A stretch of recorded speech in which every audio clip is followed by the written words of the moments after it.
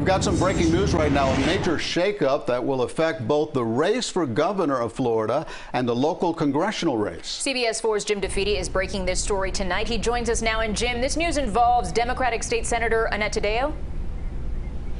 That's correct. Annette Taddeo told me that she is abandoning her run for governor, where she was running against Charlie Crist and Nikki Fried to be the Democratic nominee to take on Ron DeSantis.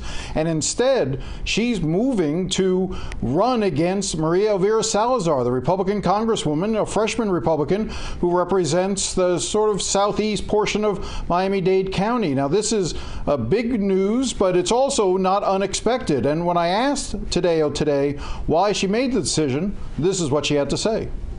I had a decision to make. I could stay in a bruising primary, or I could fight in this congressional. But ultimately, it came down to a conversation I had with my daughter, who really felt that this is where I needed to be.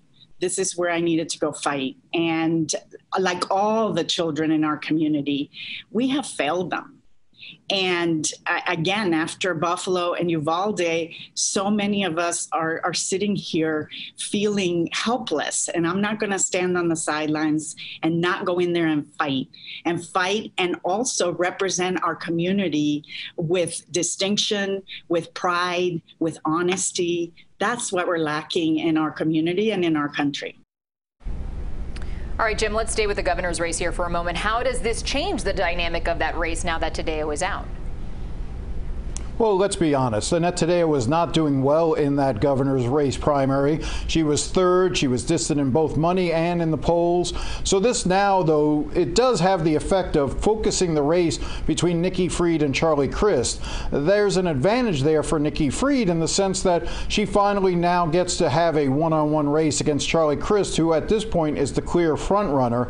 And even though Annette dropped out of the race, I asked her if she was planning on making an endorsement. She said no. The other thing I will tell you that I thought was really interesting was I asked if she thought that either Fried or Crist could still go on and beat Ron DeSantis, and she really never answered my question, but we'll have more of that later. And Jim, this seems late to get into that congressional race. What is that race going to look like now? Yeah, the filing deadline is fast approaching. You know, first she has to deal with a primary opponent in the congressional race. She's going to be running against Ken Russell, the Miami City Commissioner, who himself abandoned his bid for a Senate race against Marco Rubio because he knew he couldn't beat Val Demings. Now, this is going to be a nasty race. If Taddeo is the nominee, and the likelihood is that she probably will be, if she is the nominee, she signaled today just how nasty this is going to be.